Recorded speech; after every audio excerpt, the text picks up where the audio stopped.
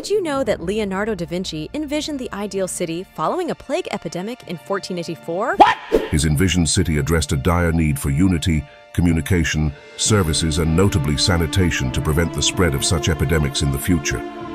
Da Vinci's design featured interconnected canals for commercial purposes and as a sewage system. He imagined urban areas on different levels, canals below for tradesmen and travelers, and roads above for gentlemen.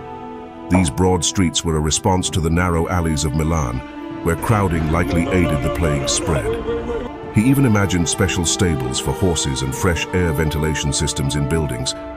Due to the scale and cost, this ideal city was never built.